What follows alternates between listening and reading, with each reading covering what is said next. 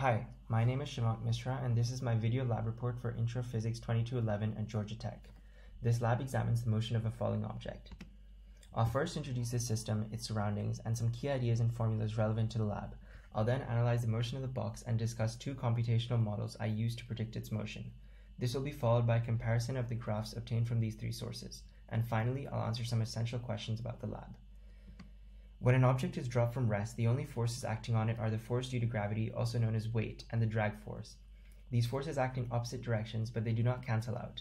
This results in a net unbalanced force, and Newton's second law states that an object's acceleration is equal to the net force acting on it divided by its mass. Since the net force is non-zero, the result is acceleration in the downward direction. The formulae relevant to this lab are shown below. The velocity update and position update formulas are applied iteratively in the models to predict the box's position and velocity as a function of time. The force due to gravity on an object is equal to the object's mass multiplied by the acceleration due to gravity. The drag force acting on an object is proportional to the square of the instantaneous velocity of the object. The b in this equation is the proportionality constant. This diagram shows the forces acting on the falling box at different times. Initially, the magnitude of the drag force is less than that of the force due to gravity. This results in an unbalanced net force that I mentioned before.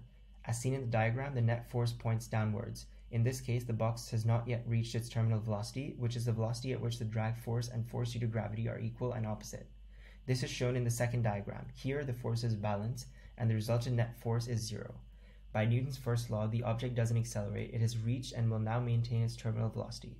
Some key assumptions I've made in this lab are that the drag force is always proportional to the square of velocity and that the force due to gravity is always constant and equal to negative 9.81 meters per second squared.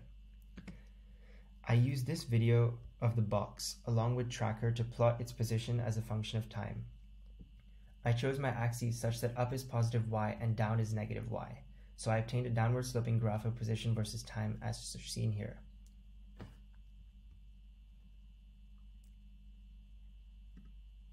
For the computational model, I used the starter code and wrote the equations I mentioned earlier in Python as seen here. Here's an excerpt of the code from my first computational model, the one without drag force. The box is initially at rest, so both the position and velocity vectors are set to 0, 0, 0. I filmed my video at 60 frames per second, so I set delta t to 1 over 60 such that each time increment is equal to 1 frame. And finally, since the drag force formula is not being applied in this model, I set the proportionality constant b to 0. So here we see where I've calculated the force due to gravity. Since I assume no drag, I've set the net force equal to the weight of the box. Now the computational model with the drag force has a few key differences, one being that the proportionality constant is not 0. I set it to 0.0027419, a value I calculated through trial and error until the model predicted a final position equal to that of the observed motion. Another key difference is that the net force now includes both the force due to gravity and the drag force. You can see where I've calculated the drag force and included it in the net force. Here's the graph incorporating the results of the observed motion and the two models.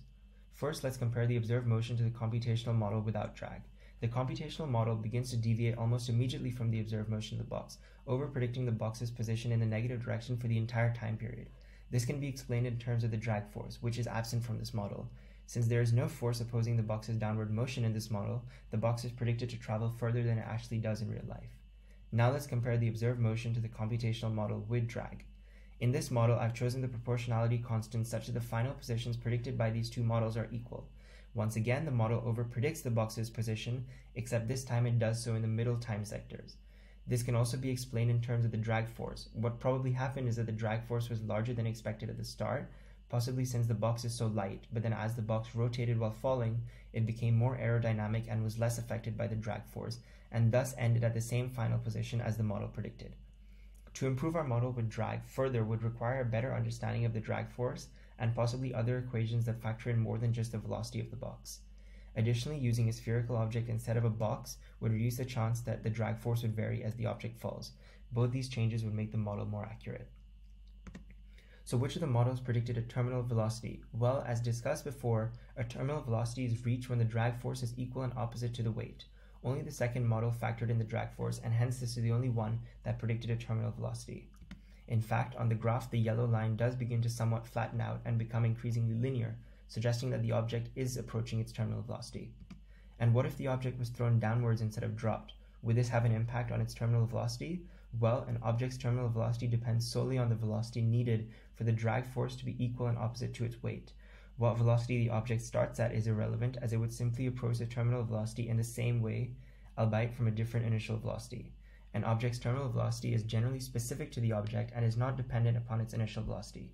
Thank you for your time and have a nice day.